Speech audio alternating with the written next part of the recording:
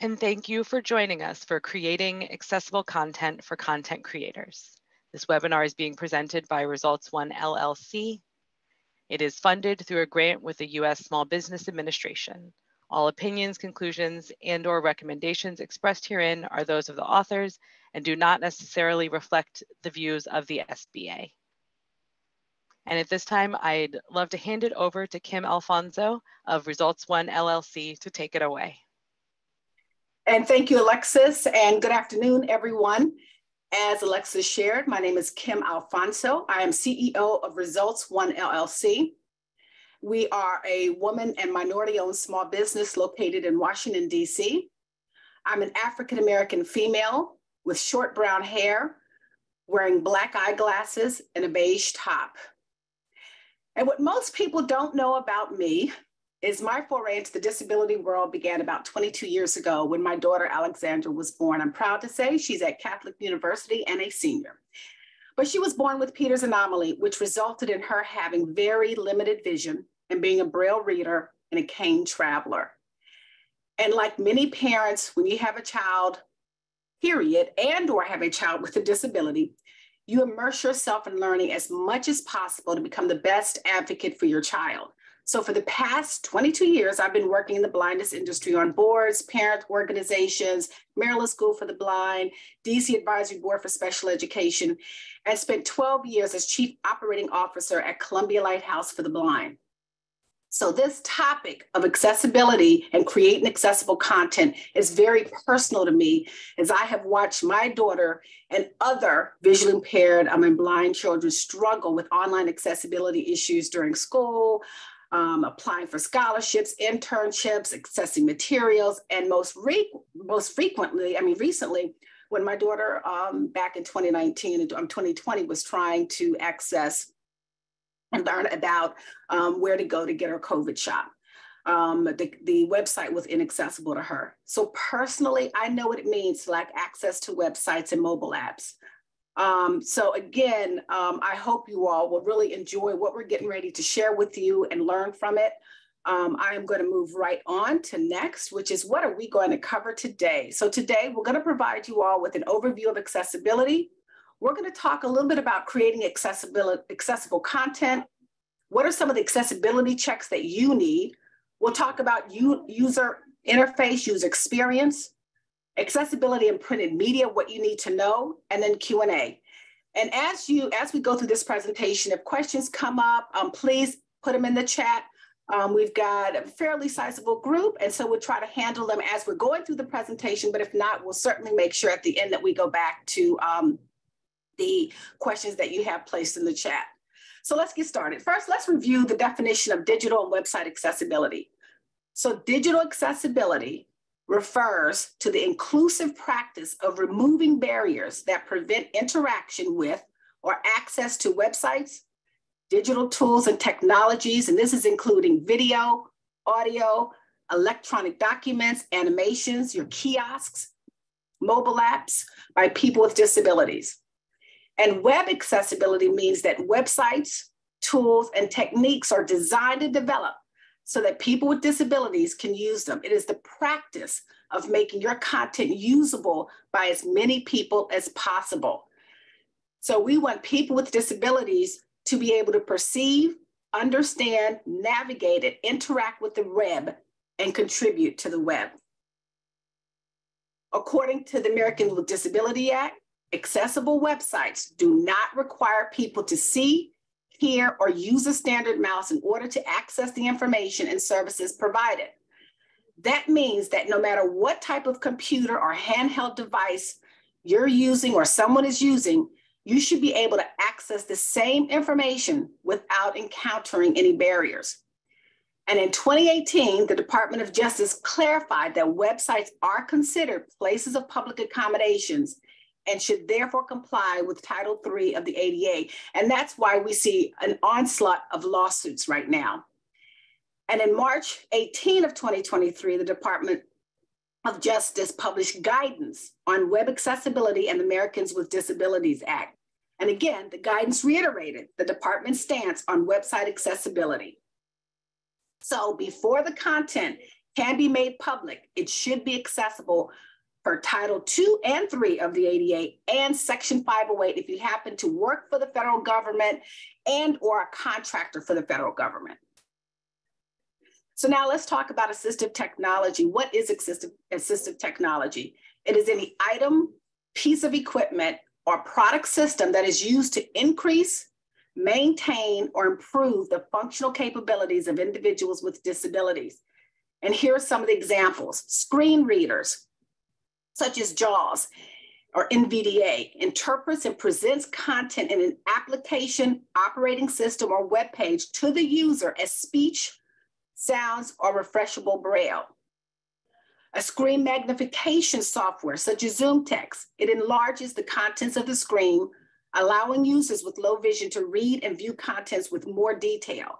And that is about a 1.2x to 16x. Screen readers and screen magnifications are the most common types of assistive technologies used by persons, but you also have adaptive keyboards, which you will see right here. And an adaptive keyboard is a commercial keyboard that is modified to allow a user access to the computer system. And this can include bright colored keyboards. It can include easy to read labels, QWERTY or ABC layouts, customized overlays. And then the final one, which is what my daughter uses, a Braille keyboard. Therefore, assistive technology helps people who have difficulty speaking, typing, writing, remembering, pointing, seeing, hearing, learning, walking, as different types of abilities require different assistance. So web accessibility encompasses all disabilities: cognitive, visual, auditory, motor, and speech. So now we're going to review some of those barriers. So for auditory disabilities, things like the audio content such as videos with voices and sounds without captions or transcripts, that's going to be difficult. Media players that do not display captions or don't have volume controls, or web-based services, including web applications that rely only on voice. For those with visual disabilities, images, controls, and other elements that do not have alternative text. So it's a picture that does not have alternative text to explain to the individual what the picture is. Text, images, page layouts that cannot be resized or that lose information when you do try to resize it. Text and images with insufficient contrast between the foreground and the background color combinations. And again, we'll talk about all of these. For speech disabilities, web-based services, again, including web applications that rely on interaction using voice only, or websites that offer phone numbers as the only way to communicate. We see less of that now. For cognitive disabilities, complex navigation mechanisms and page layouts that are difficult to understand and use. Complex sentences that are difficult to read and unusual words that are difficult to understand. Moving, blinking, or flickering content and background audio that cannot be turned off can cause seizures and migraines. And then finally, physical disabilities, websites, web browsers, authoring tools that do not provide the full keyboard support that is needed. And then also insufficient time limits to respond or complete a task, such as filling out a form or filling out an application. So now we're going to move forward and talk about creating accessible content. And I'm going to turn it over to Citlali Rioja to introduce herself. Take it over, Citlali. Hi, Kim. Thank you. Hi, everyone. My name is Citlali Rioja, and I am an accessibility tester. I'm also visually impaired.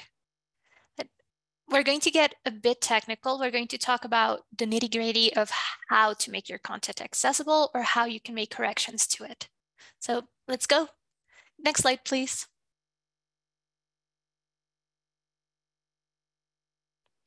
Kim, next slide, please. You don't see it? It's... Oh, there we go. It changed. Thank you.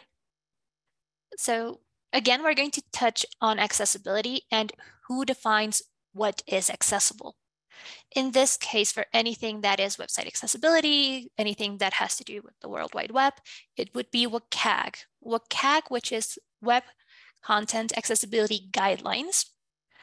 those are made by the W3C, so the World Wide Web Consortium. The WCAG is a document. It is very large, and there is a lot open for interpretation. So you have to be very confident on how you apply it to your website, or if you even have the content that anything there should be applied. Again, WCAG does document and does explain what can be made accessible, what can be done there, but it isn't always correct. We're going to talk about this a little bit further when we go into UI and UX, so be patient with me. Next slide, please.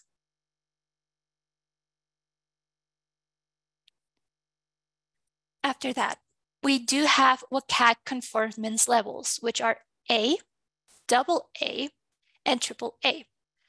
We are going to take a video as an example. So with A, you want to avoid causing seizures, so no flashing lights. You want to consider showing the speaker visibly. So anyone who can read lips will do it.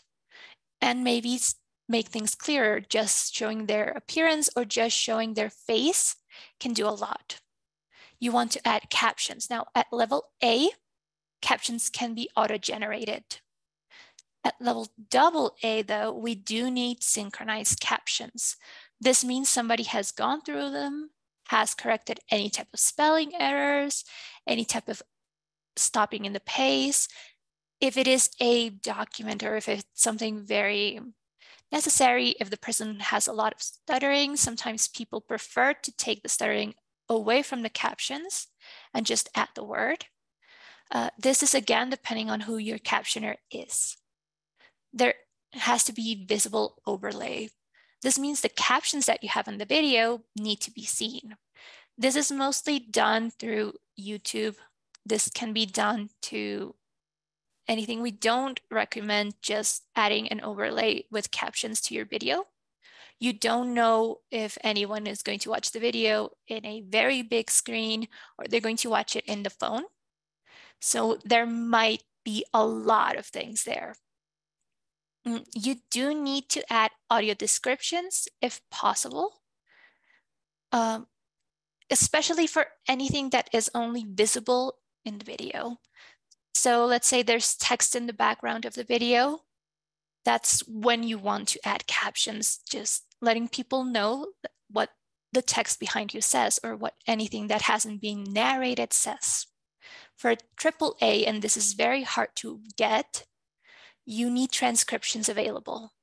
This means anything that happens in the background, if there's additional sounds, if the person is doing a lot of hand motions, if they're moving a lot, if they're expressing changes, or if there's anything that might afflict or might change anything that's in the content, needs to be added to that transcription. So an action, if I'm looking from side to side, if I'm moving my hands, anything like that. There needs to be audio descriptions. So once in a while, the video should stop and a description of anything that's happening in the background might appear. And there does need to be a sign language interpreter. This is very important and it does depend on which country you're at. Sign language is not universal, so there's a lot of difference there. It can also depend on the community that you're at or what you're trying to talk about.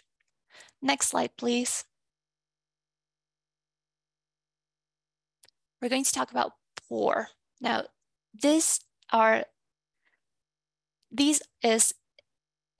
of complex to explain, so be a bit patient with me. Poor are the 4 principles of accessibility. Now, it is P for perceivable. So this is anything that has to do with perceiving something. This can be, can I look at the website? So it affects people with visual disabilities and with hearing disabilities a lot. O, operable. Is this something that I will need just my mouse to operate? Will I need a keyboard? Is anything dependable, device dependable? It does affect a lot of people with motor disabilities. Understandable.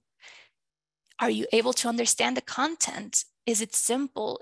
Do you need a degree to understand this? Is this something that I might need a glossary for? So this can affect people with cognitive disabilities if it's just a wall of text. R, and this is where we get a bit more confusing. R is for robust.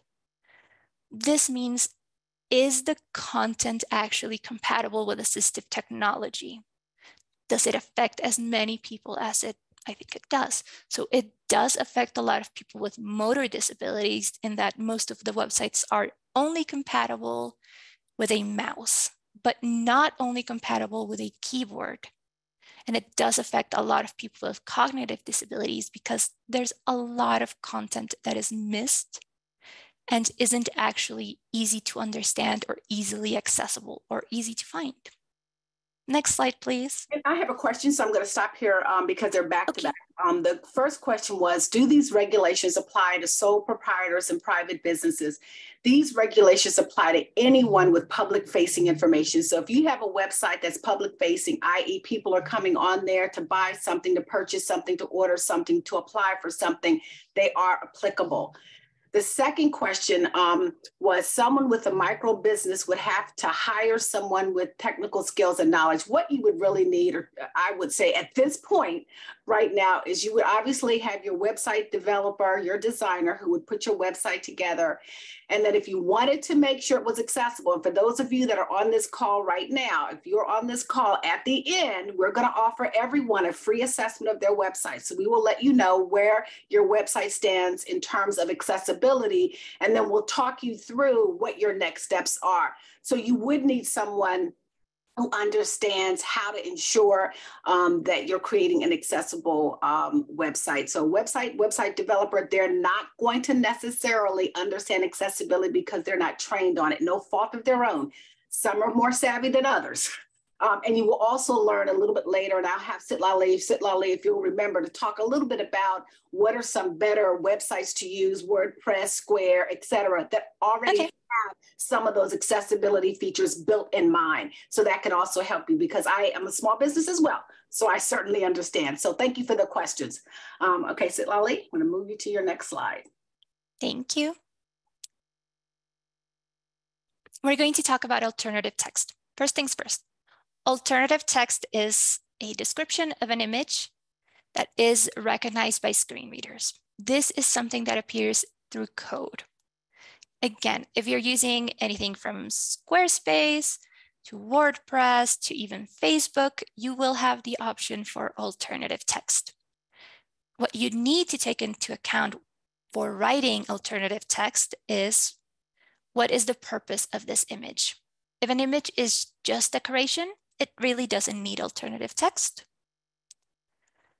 What the image wants to communicate. So if the image has any type of text, that needs to be included in the alternative text. Or if the image is for sales, I really love those, especially when they have alternative text, because people get very creative there. Now, what is the subject or focus of the image? Is it important to have, let's say, my background just being white? Does that need to be described? Not really.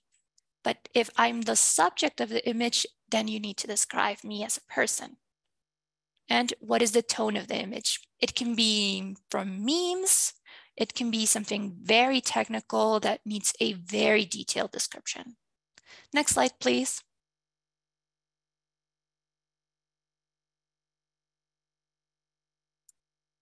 So, how to describe a person. This is very important, especially if you are the subject of your picture.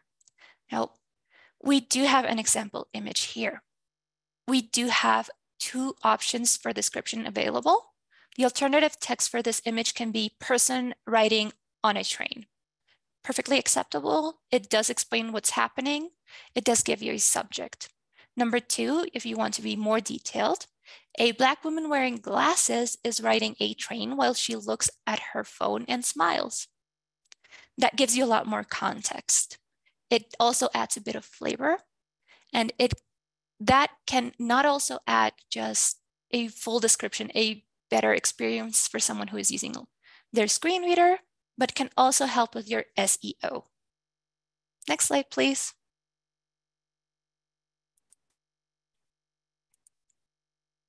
So images of text.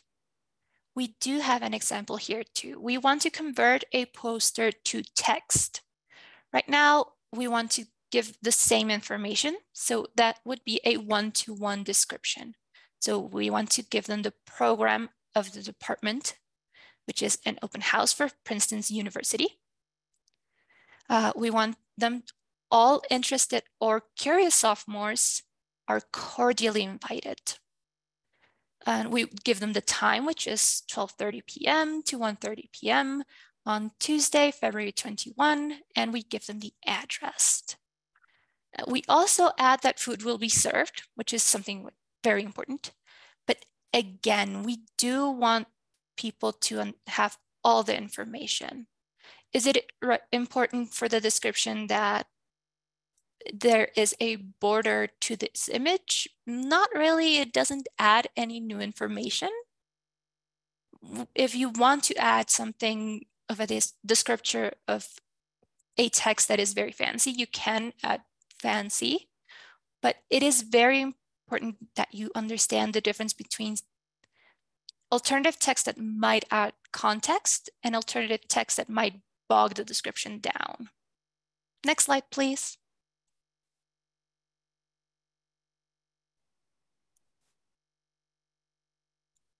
Now, adding alternative text will depend on your CMS. Again, if you're using Squarespace or if you're using WordPress, it does depend. And the final format that you're using, again, will depend. So you can describe an image in context. So you can check decorative images.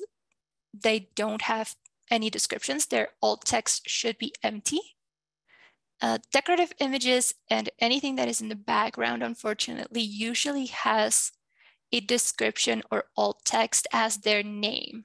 So if you're using your background, let's say Results One background number 12, that would show up as an image description. And we want to make sure that is empty.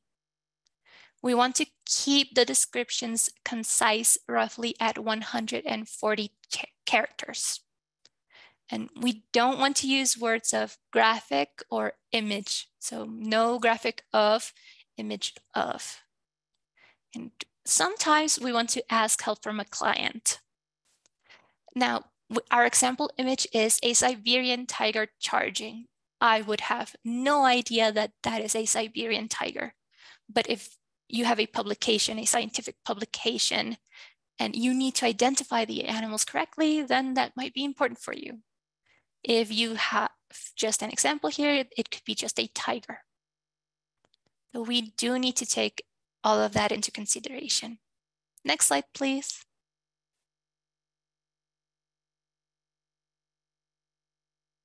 Color and contrast. Now, color and contrast refers to the difference of light in between the font or anything that is in the foreground and what is in the background. There are strict rules, so WCAG does give us a strict rule here. Contrast must be 4.5 to 1 ratio for any image of text, or icon except logos. So if your logo is not accessible, if it has alternative text, you guys are saved. No need to change it. Number 2, contrast for large text and focus boxes need to be at least 3 to 1 ratio.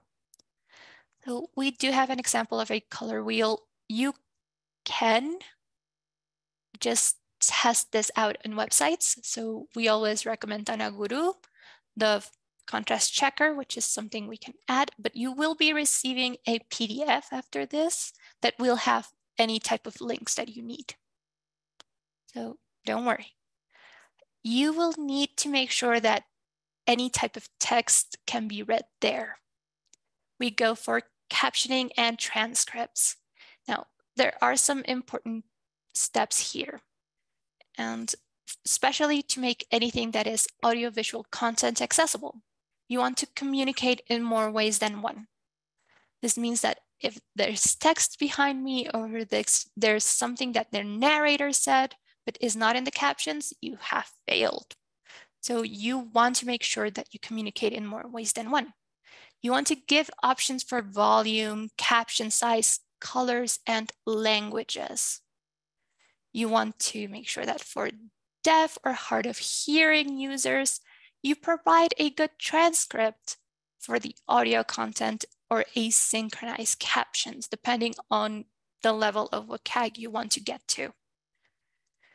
Now, you want, for visually impaired, you want to provide a good video. So anything that has transitions, anything, again, that has any type of captioning, any type of text in the background needs to be added to the captions. And that can be said. So this is the opposite example. If the captions say something or there's just a noise in the background, it might be good to have a narrator says something is happening in the background, or somebody just walked through the door and walked through the background. That can be good so people are not missing any type of information. And you also want to make sure the media player that you're using is accessible. YouTube is the most popular, and it does have all those options for transcripts and for accessibility. Next slide, please.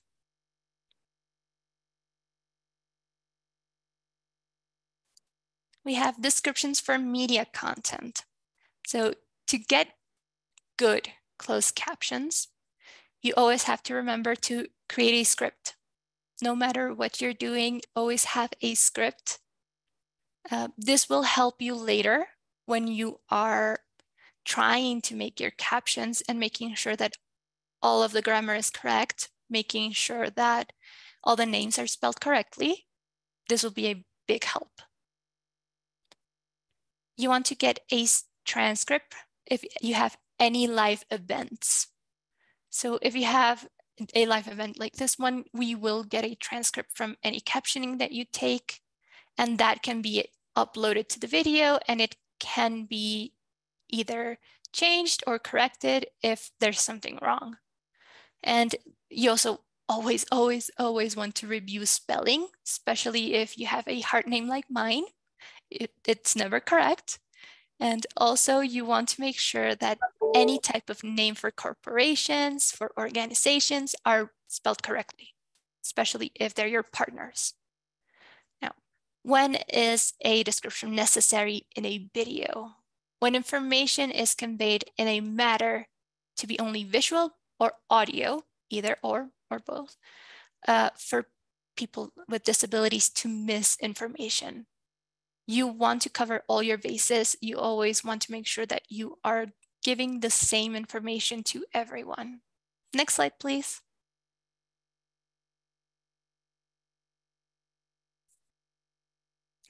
Typography and text layout. This is something I like very much. Now, the minimum size font is 12 points and 14 if the style is bold. The equivalence in percentages can be used in anything that is digital. A large text is considered from 18 points and up. So that's very large. The line height, and this is line spacing, should be at least 1.5 times the font size. And the spacing following any paragraph should be at least 2 times the font size. Letter spacing or tracking is at least 0.12 times the font size, and the word spacing is at least 0.16 times the font size. These are very clear rules, luckily, so they are very easy to understand. We will be speaking about typography, but in our example here, this is a Stilograph company logo by Herb Lubalin, and this was made very long ago. Now, Stilographs used to make any logo like that. It used to be very curvy. It has a lot of decoration to it, but that makes it very hard to read.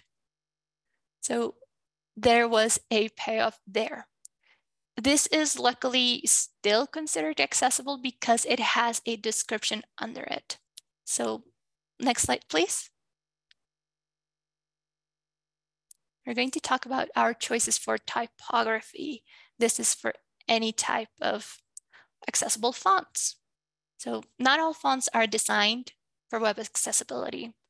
And again, WCAG has defined a large text as 18 or larger and a regular as 12 points or 14 points if it's bold. So this depends on the typography that you choose.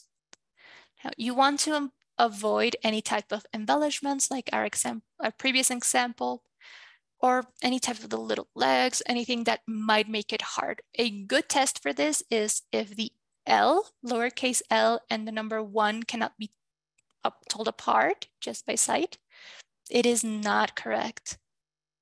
You want to enable your website visitors to increase or decrease the size of text at least at 200%. So anything needs to be easy to be read. There are some fonts that are made to be accessible. So like Open Dyslexic, which is specifically made for people with dyslexia. It does make it easier to be read. And you can use anything that is like our examples, Helvetica.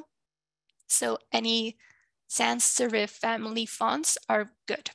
You want to use Verdana, you want to use Times, which is one of the only serif family fonts I usually recommend. You want to use Century Gothic, Tahoma, or Courier.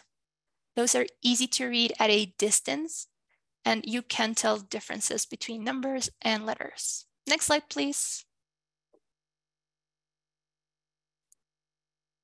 So keyword input. This is very important for navigation. Some people cannot use a mouse. That includes many older users with limited fine motor control. Now, all actionable elements, this is buttons, links, anything like that, must be activated by keyboard, as well as emulators like screen readers and pointers. So alternate input devices. This is usually an issue for anything that is a drop-down menu. You need to make sure that your drop-down menus are activated by keyboard. People with disabilities can use assistive technologies to just mimic the keyboard or use speech input. So you can navigate just using your voice. And an accessible website is one that can be used in more ways than one. So any type of device. Next slide, please. You want to provide keyword focus. Any actionable item needs a focus box. So users with alternate means of input, our example here will be just a keyboard, and users that need just a pointer to navigate can and will not lose their way in the website. So let's say you're navigating through a main menu and the screen reader might not be working. You don't use a screen reader and you only have your keyboard, your mouse just broke. How difficult is it to find what you're looking for just using your keyboard in your own website?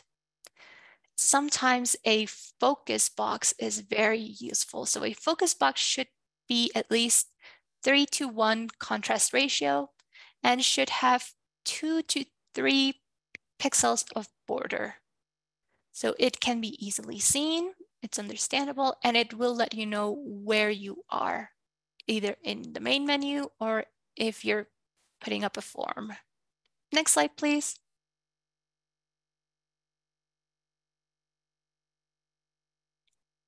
Now, navigational structuring and tagging. This is where we get a bit more technical.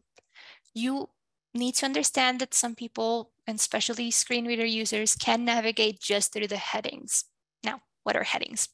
Headings add and nest them logically. So there are like titles and subtitles. They give hierarchies to your website and let people know what information is in each page. So if a screen reader user just navigates through headings, heading level 1 So H1 will be the main title for your page. And you need to make sure that they are logically labeled. So no skipping heading level 2s and just going through heading level 3s. There does need to be some added information there. Think of this as, again, titles and subtitles. If you don't know that a subtitle is there, how will you know that there is a subtitle? So a lot of context is very important there. Headings should be created through hierarchies. And you want to make sure that content structure is there. Headings will help you, but any type of markup content that uses appropriate elements. So you need to make sure to mark or label links as links, buttons as buttons, and any type of footer as a footer. So you need to make sure that that is labeled. This can be done through code. It might be a bit hard if you don't have the support there, but there are tools already set in your CMS. Next slide, please.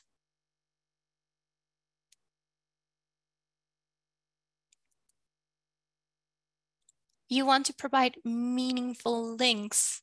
Now, give your links a unique and descriptive name. You want to use the text to properly describe where the link will take you. So any type of context that you can add, it's good. Sometimes it's just as easy as adding a link to a university here. The link would be the whole phrase, not just the here part. That will give a lot of context for someone who is just navigating through links. And the most unique content of the link should be presented first. Now, for example, if there's a visitor and you're pointing them to their About Us page, don't try to click here to read about us or about our company. That's long and that might not work.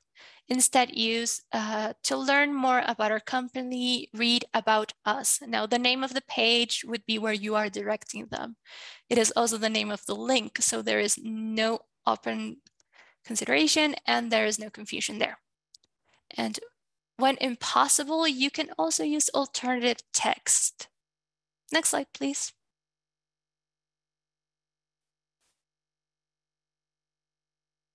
The skip to main content link. This is something that isn't actually known by a lot of developers, a lot of people who are outside of the accessibility circle. So you must have a skip to main content link for every page. A skip nav or skip to main content link allows us to jump from before the main menu to after the main menu. So where the content of the page actually starts.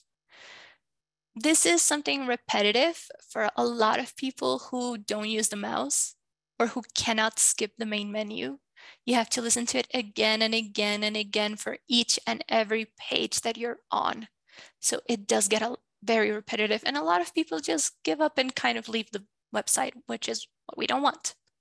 Do not use display none. Now, this will hide the skip nav link or anything like that that is hidden, but it will also hide it from screen readers. So it will defeat the purpose of the skip to main content link. Next slide, please. Moving, flashing, and blinking content. Make sure that any type of counter can be adjusted, and it can include the opportunities to be either paused or turned off.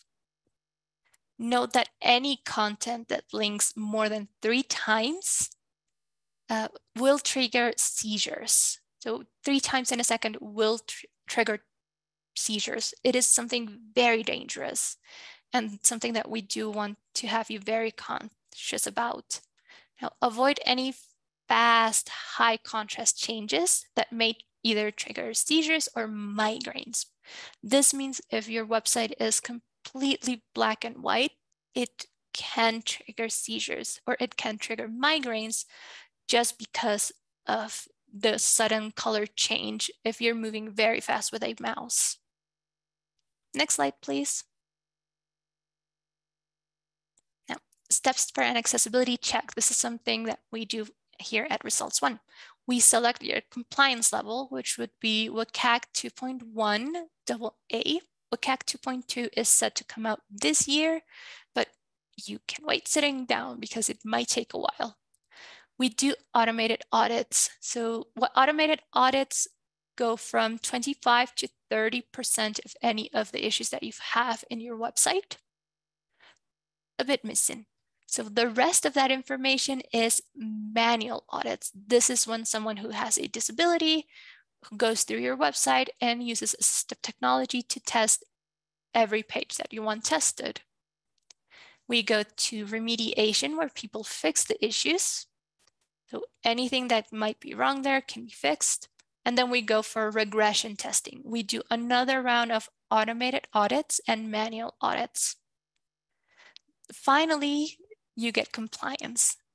This is where we tell you you guys are accessible, or if there's another issue that might not be yours, it might be a third party, it might be your CMS, it might be a video that you don't control. We do the accessibility statement. So the accessibility statement is where anything like that, any problem that you might have goes. Or it also gives you a check or a date for your next accessibility check. It also gives you the compromise to accessibility and to create accessible content. Because once everything is done, you're compliant until the day you have your accessibility statement. If you change your whole website after that, the accessibility statement is null. Then we get to monitoring. You never want to get lazy with your monitoring. You always want to keep it in mind. It can be quarterly, it can be monthly, it can be every once a year, twice a year. It depends on your content and how much you change your website. Next slide, please. And so, Lali, can you talk a little bit about right now, one of the things that we're seeing a lot of, and a lot of the lawsuits are around websites that make the decision to put on automatic overlays, and, yes. Automatic overlays sometimes announces that you did not do the whole process, i.e. the manual audit, and that's what they're tracking. So can you talk a little bit about the pros and cons of those so that everyone is really clear when they're using them, what they're really purchasing? Sure. Okay, anything that is an automated overlay, anything that is a supposedly one button fix, it really isn't. Accessibility is kind of complex, and it does depend on your CMS. It does depend on what type of content you have. So if your content is mostly videos, then yeah, it's going to be very hard for someone to find a color and contrast issue unless the tool just looks at the whole video, which it doesn't. It just looks at the screenshots or anything that you have there. And it is kind of a coverall. It does give you a lot of options. It gives you the options to change the colors of the website. It gives you the options to change the size of the text there. But it's kind of trying to cover the sun just with your thumb. You will have a lot of issues that might be background issues. So anything that has to do with ARIA might not be there. Some overlays are capable of adding skip to main content links. But if there isn't a main content there, there might be an issue. As a pro for them, you can use those overlays while you're working with your accessibility. So it's kind of, while I'm doing this for my website, or while I'm creating another website that will be accessible, I can use this for the moment. It isn't something that we recommend you keep for more than a month because a lot of people are actively looking for those websites, actively looking for those widgets, and trying to find people just to sue. Thank you. And I love the comment from Qua. There is no pro for overlays. It is all cons. It makes it much harder for some assistive technology users. And that's another reason of why you would not want to use it. There is a question. Is there a replay? In what context? I'm not sure. I'm sorry, Dr. Margarita Clement, if you want to come off mute. I'm not sure what you mean either. Sorry. Or just... Yeah. I had technical problem with my iPad. Right. We got a shortage, so I missed part of this presentation.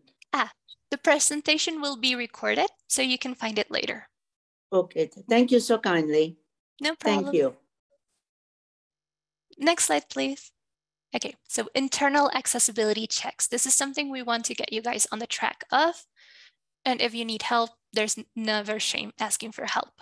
Now, the content that you generate, any content that is generated must first have a draft where you go through it with your first checklist. This is where you go, is it intelligible?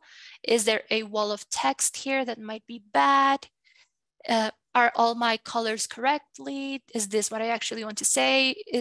If you're starting to look at images, this is where you want to do your first pass at alternative text. Now, if the draft passes the reviews, well done. Your second draft will be generated. This is where we do our final accessibility check just before it is published. So if you have any type of issues, if you have anything that you're not sure of, this is where you would contact somebody else, an expert that will tell you, yes, in this context for this type of tool, this type of content will be accessible, or no, you need to change this and then it will be accessible. Always, always, always remember to make this a loop and double check once you've fixed. If anything has been fixed, it does need to be reviewed again just to ensure that it is actually accessible. Next slide, please. Now, user interface versus user experience. So UI versus UX. Now, accessibility and usability do mix, and they do make inclusive design. It is a Venn diagram. Some websites can be 100% accessible. They can get 100% compliance from WCAG. However, these websites might not be usable at all. This is because they might be very rigid and they have nothing else, just a lot of text that can be considered accessible, but is it really usable? Is it marketable for you? Is that something that you can change? We want to make sure to take both into advance. Now, some CMSs have issues with templates, and we do want to give you a workaround and not having to change your whole website if it's only just a tiny part. Let's say the titles don't function correctly. This is something that you can add by code. So we want to make sure that we take everything into account. And this is why manual testing is, again, so very important. Actual use, actual opinions from a human person are very important for anything that is experience. Next slide, please. User interaction versus user experience. Now, you want to convey information in multiple ways. This is something we've told you a lot of times in a lot of multiple ways. You want to use headings and title elements. So anything like that will make finding your content easier for someone who is just using screen readers. You want to avoid device dependency. So you want to make sure that nothing functions just from a mouse. They also function from a keyboard.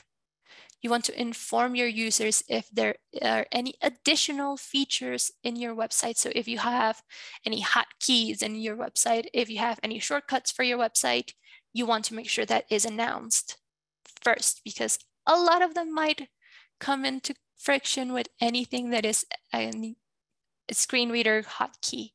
So you want to give people options to disable non-essential functions. If you have music playing in the background of your website, you are in the year 2000, but you also need to put a stop or a pause button. You want to leave enough space.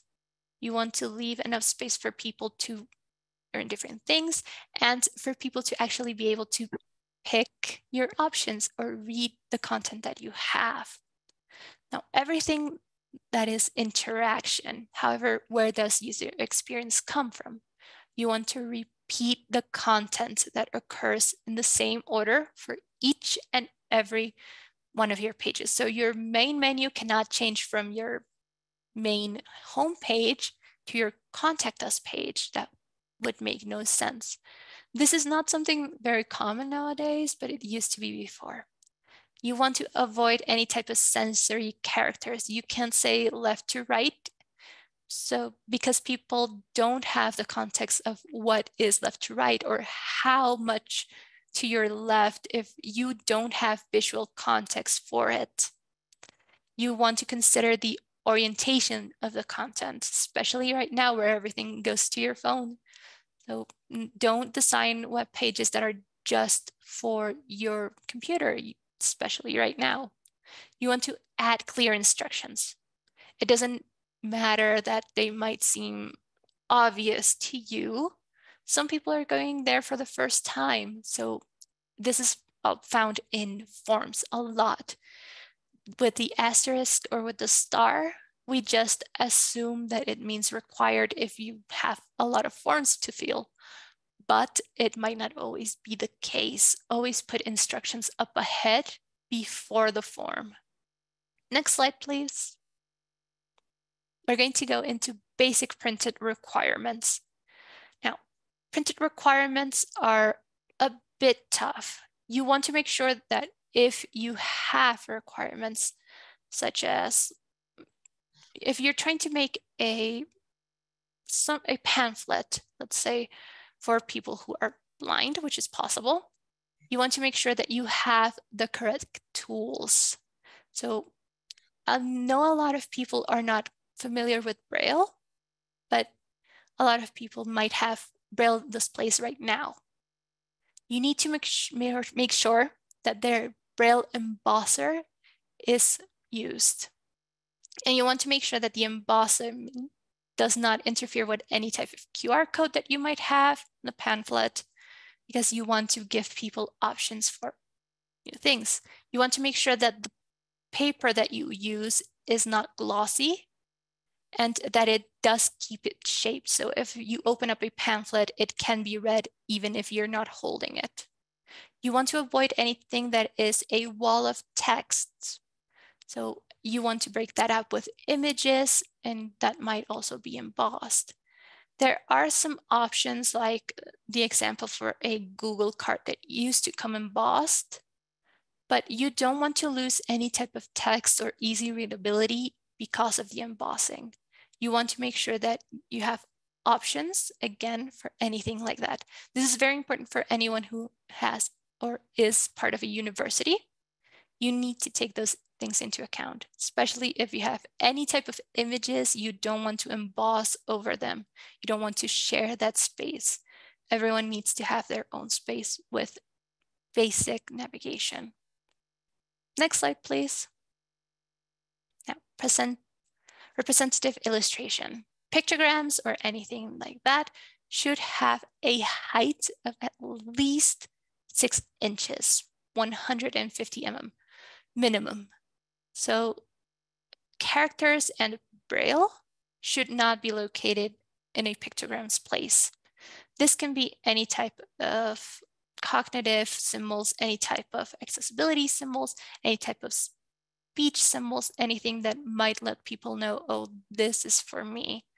Now, each and every disability does have representative illustrations, and we will be handing out a link for where these illustrations are found and where they can be downloaded for free. But also you want to make sure that you're using the correct ones.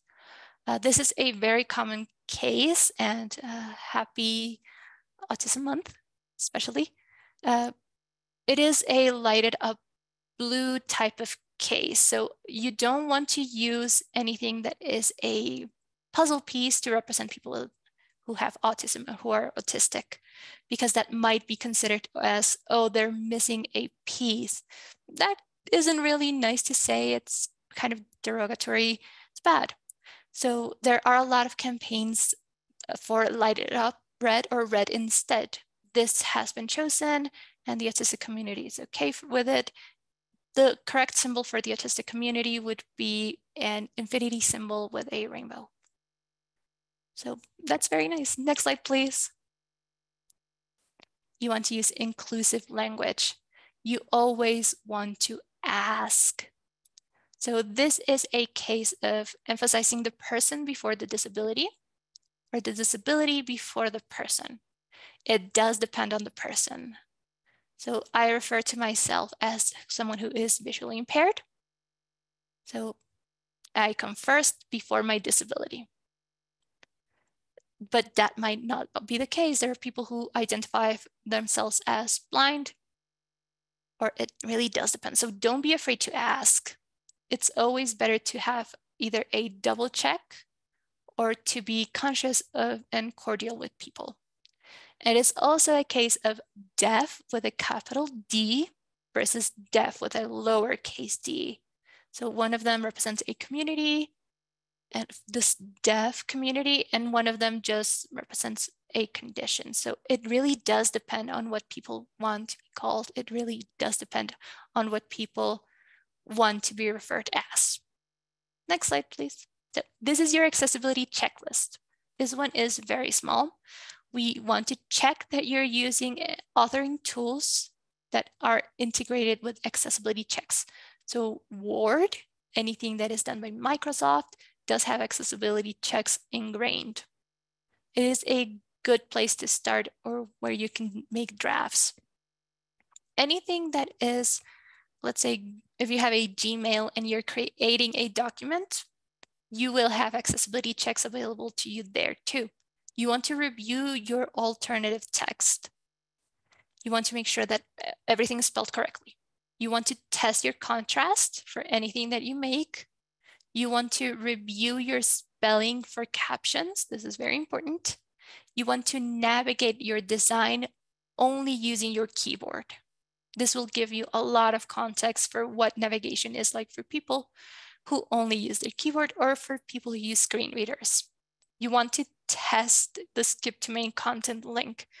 This link is easily broken, so you want to test it just before you launch anything. And you want to review the text for your links. Make sure that they are unique. Next slide, please. And with that, we are done. Kim? Yes, and so as I mentioned earlier, for those of you that are on here, if you're interested in learning your compliance risk, whether you're compliant, semi-compliant, or non-compliant, as well as your top high-risk issues, what are those issues? Obviously, we have been, Cecilia reviewed them with us today. What you need to do is send your website's URL to KAlfonso DC, KALF as in Frank, ON as in Nancy, SODC, at Results1 LLC.com, RESULTSON as in Nancy, ELLC.com, for a free automated audit. Once you send that to us, we will run a free automated audit on your website. I will then send you an email where I will request that you schedule a 30-minute session with both myself and Citlali, who is one of the few certified accessibility testers in the world, I will say proudly. And we will review the top high issues with you, and then we will also discuss next steps towards accessibility. And if you happen, sometimes you all might have one or two, that's fine. You can send us two. So if you happen to have two websites, we're okay with checking both of them.